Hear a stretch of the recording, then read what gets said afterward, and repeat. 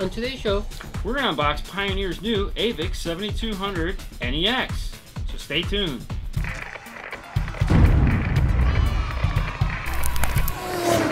So we have the new NEX 7200 7-inch touchscreen navigation with CarPlay and Android Auto. Let's open it up and see what it looks like. See what comes in the box.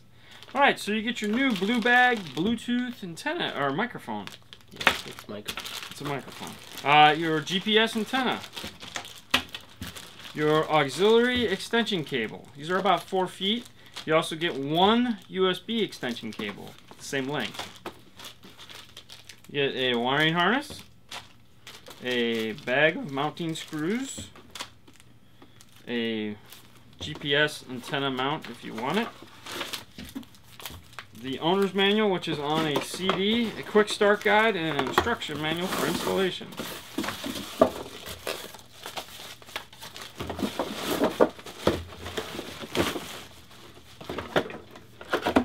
Alright, so we're going to start with the back of the radio. We have the rear audio output. This is for an overhead or a set of headrest monitors, which this guy right here, the yellow, is the rear video output. These units have dual zones, so you can use these to feed rear seat entertainment. You have your GPS antenna, plugs in here. You have USB 1, which is Apple CarPlay. You have USB 2, which is Android Auto. Way back here is the HDMI input. You have your camera 1 or rear camera input here. This is a Pioneer dedicated plug. Subwoofer RCA outputs are right here, left and right. On this side of the radio, you have your main wiring harness. You have your iDataLink Maestro input. You have your Sirius XM for the SXV300. You have your Bluetooth microphone input. You have your main antenna input. You have your auxiliary input and your wired remote input for steering wheel controls. Now these are both 1/8 inch size, so make sure you get them right. You have the yellow-black wire, which is mute. This is if you have GM and would like to retain your OnStar. You have the white labeled RCA, which is your front output. You have green, which is your rear output. Then you have gray, which is your audio input, as well as yellow, which is your video input. This is also selectable in the menu as a front-facing camera. Okay, so we've turned it around and we have the unit powered up. When you power up the unit first, it's going to ask you what language you speak. You have 5 to choose from. Go ahead and pick one and move on to your next. Now, this was really important last year and is not so much important this year because it has new auto sensing for CarPlay or Android Auto. Where it would become useful is if you're going to use the Bluetooth section of it. So if you're going to do iPhone, you'd leave it just the way it is. If you want to do Android Auto, you can switch it over to here. But it really doesn't matter as much because it will auto detect when you plug in your phone to either 1 or 2 USB. So now you come to the OK screen, which this year only stays up for 7 seconds and then will magically disappear. Boom. Okay, so once you get done with the setup, it brings you to your main home page. From here, we can take a look at the sources. So the first one to come up is HD Radio. HD Radio allows you to do a couple things. For one, it's going to make music sound better. 2, it's going to give you HD, which allows you to do things like simulcast. So for example, we'll come over here to a station. This is going to light up HD. As soon as this turns digital, it'll light up HD1. Now this gives us the ability to tap here, and it has HD2. So now you have 2 stations on 1 station. So HD2 can be really, or HD radio can be really fun. You have CD DVD. You have USB 1 as well as USB 2. Now USB 1 is going to be for Apple CarPlay if you're an iPhone guy. USB 2 is going to be for Android Auto if you're an Android guy. We'll talk about those later. Next is going to be Pandora. You can do Pandora control from the radio by, if you have an iPhone, plugging it in, or if you have an Android, you can do it over Bluetooth. You have Bluetooth audio, you have HDMI input. That'll allow you to do things like screen sharing. You also have an SD card input. Now the SD card input is located behind the face of the radio. It goes right here, which is where the CD DVD goes. Now, like we said before, it's capable of doing Sirius XM. You have your auxiliary, your AV inputs, and the rear seat. Rear seat is that video output we were talking about that allows you to go into a rear overhead or headrest. You can do things like mirroring, play your CD DVD, play USB SD card, or your AV inputs. That way you can have it do something different in the rear seat, and you can do like radio or iPod or anything like that up front. So you can have two different things going on at once. Car source and car features. These are both for the iDataLink Maestro. If you're not using one of those adapters, these will not do anything for you. Rear camera allows you to turn off the camera. This is also where you're going to be able to switch between camera 1 and camera 2 if you're doing a front camera. Source off. This allows you to just put the source to sleep but still utilize the navigation, Bluetooth. Power off is a new feature that will allow you to put the whole radio to sleep and shut it off just like you'd turned off the key. This is good if you have a power antenna. It'll allow the power antenna to go down when you go through like a car wash. When it's in this mode, you do not get Bluetooth calling or navigation. Okay, now, so tell me a little bit about the screen. Okay, so this, as we said, is a 7-inch. This is a WVGA LED backlight, clear resistive touchscreen. It's also motorized, like we just showed you, so all the stuff goes behind it. Now, it is 800 pixels by 480. So if you want to do a custom image, you can do custom backgrounds on these. That's the size you'd want to make your JPEG. And since we just mentioned that, let's talk about how we can customize it to make it match the colors in your dash. So if you hit the gears, come over here to the art palette, you have your choice of backgrounds. You have 5 static backgrounds, which are just images. And then you also have 3 graphical backgrounds, as well as if you don't want any backgrounds at all, you can hit off and it'll just make it black. Now once you've picked a background, you can click apply and that background will be up. Hit illumination, you have different colors. Now these are for the buttons across the bottom. You can make it a rainbow, or if you want to, you can custom tailor any color you like.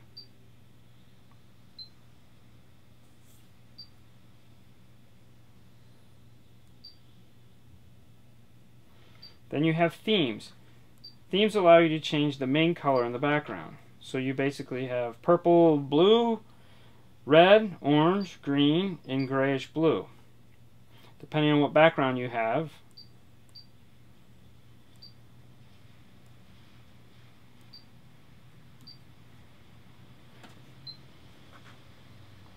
Now, just for those of you who are wondering, the clock is set via the navigation system.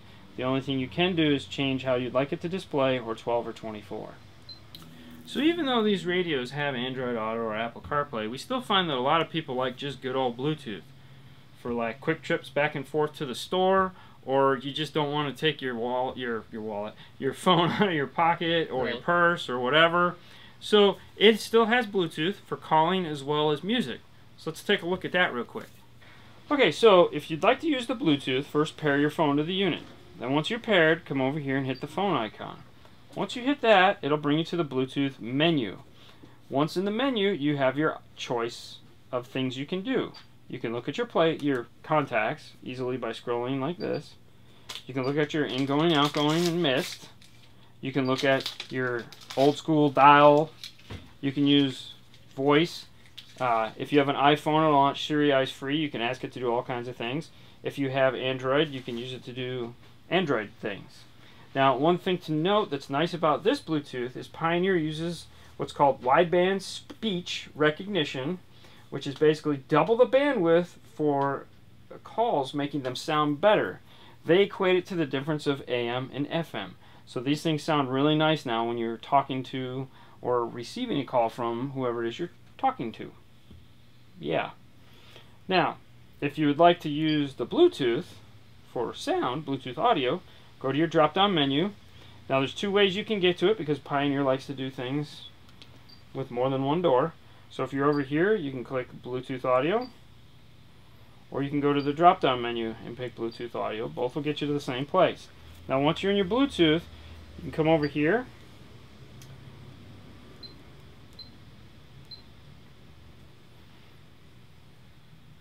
and select the device that you're using. You can select your playlist, and then you can select a song, and it'll go ahead and start playing it. Okay, since we were talking about Bluetooth, that basically means we're talking about phones. Yes. As we mentioned before, this one has Android Auto and Apple CarPlay. Now the nice thing about this unit is that you don't have to tell it which one you have. It knows that if you plugged into USB 1, it'll do Apple CarPlay. So we'll go ahead and plug in USB 1. Now keep in mind, you can only do one of these at a time. You can't do both. So you either have to pick, you get the idea. So now once you're plugged in, it'll go ahead and it'll give you Apple CarPlay. So Apple CarPlay consists of a few features such as phone, music, maps, and messaging. It also allows you to listen to many different music sources or apps such as iHeartRadio, NPR, Spotify, Pandora, RDO. Now you also get Siri eyes free. If you press and hold the button here, you can ask Siri all kinds of crazy questions and she'll do things like make text messages and phone calls, or find restaurants for you, or reply to text messaging. So you can come over here and press this. She'll ask you.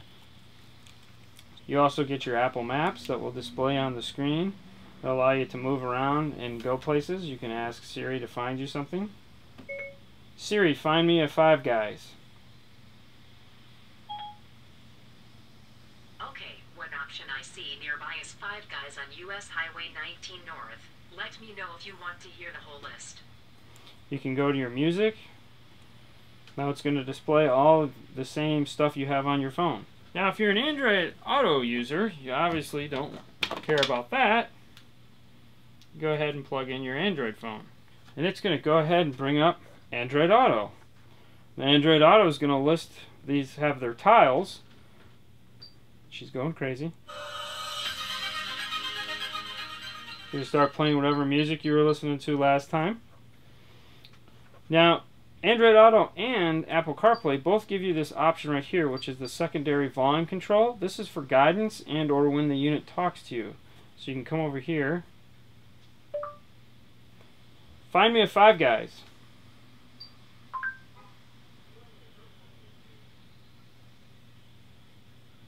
Showing results for Find Me a Five Guys.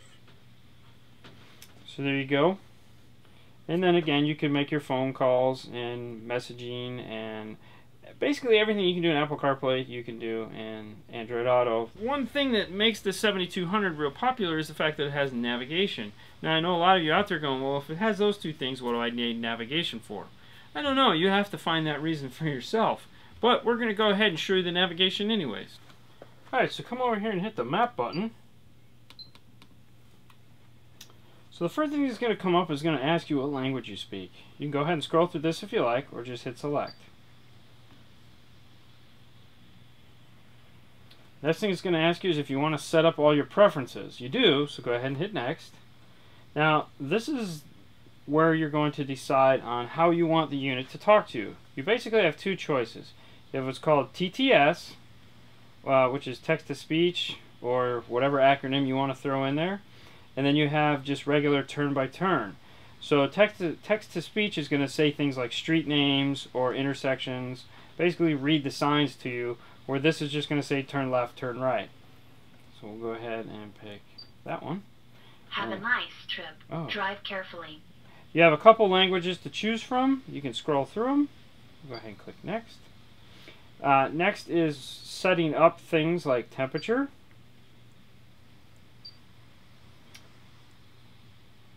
currency,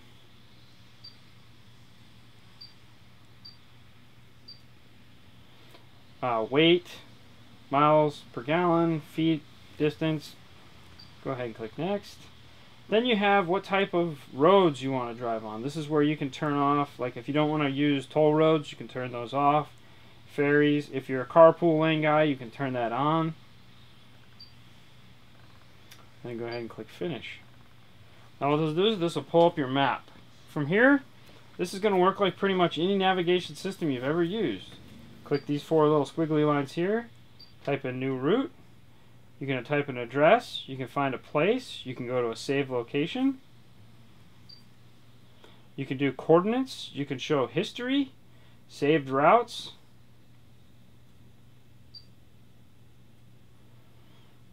Up here, you get the ability, this has nav traffic. Nav traffic is nice because it'll go ahead and highlight on the roads anywhere where there's an accident, similar to the way your phone operates. It'll also tell you what the actual accident is. So if you're cruising down the road and you're like, oh, or the interstate, and you're like, why is traffic backed up? You can go ahead and it'll tell you, it'll give you, say, hey, there's a 3-car pileup, 1.5 miles up the road. So you can plan your route a little bit better. Now, if you actually have the navigation going, it will narrow the field down to just what is along your path as opposed to everything in your general vicinity. So it's really kind of a neat feature. Now, hopefully when you buy a radio like this, you're not just buying it for cool little widgets like CarPlay and navigation. You might be, but whatever. One of the nice things about an NEX radio is they sound really good. Okay. They have an amazing sound pack built into them. They have 50 watts by 4 of deck power. The preamp outputs are 4 volts, yes. So you have 6-channel 4-volt preamp output. That's pretty sexy. And you have a whole sound pack built into it. Yes. Would you like me to tell you about it? Yes, tell me. Okay, let's find out about that. Then we'll hit the icon, gears. We'll go to radiating speaker. This is going to take us into our sound pack. First thing up is the EQ. It has a 13-band EQ with 5 presets and 2 custom presets. So you can pick whichever one you like and or make your own.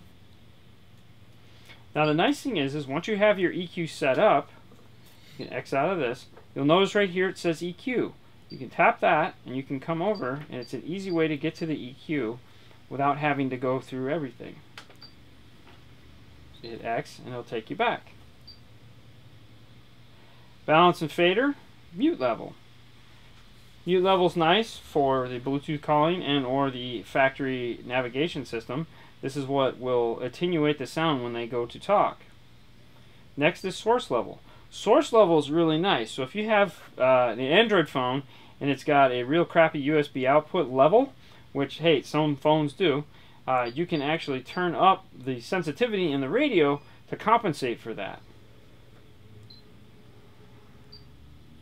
Next is rear speaker on and off. The reason why it has rear speaker on and off is because the unit does have dual zone for video. So if you have little children in the back and they're listening to a movie, you may want to turn off the rear speakers so that they don't have to listen to what you're listening to and their headphones. So it's kind of a nice feature. They also have subwoofer on and off for that same reason. Next is going to be speaker level. Unlike fader, where it affects all the front speakers or all the back speakers, level control, speaker level control, allows you to go and independently adjust each speaker. So you have your subwoofer volume control, as well as your rears and your fronts, independent from one another. The real reason behind it is for the next feature, which is listening position. You can go ahead and pick a listening position in this, which turns on the time alignment, which is right here. Now, it gives you a generic time alignment setting, which allows you to then go in, if you'd like, and measure from your ear to a speaker and put in your own.